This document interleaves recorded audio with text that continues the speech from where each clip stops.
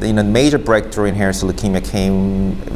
first in mid-1980s when we learned about pentostatin cladribine was highly effective in these patients. And then in 2011, we learned that the presence of BRAF V600E mutation in a vast majority of the hairy cell leukemia patients, which made it a very attractive target for hairy cell.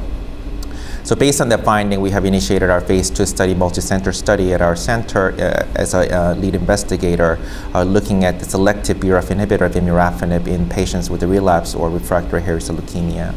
So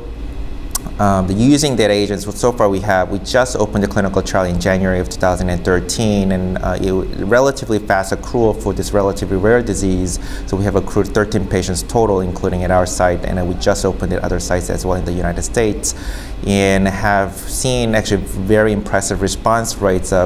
we have, of the 13 patients, 9 are evaluable for response, have completed more than 3 months of therapy, and of those 9 patients, 7 have achieved a complete remission, and the 2 have achieved a partial remission, but very little disease burden, less than 5% of the hairy cells in the bone marrow and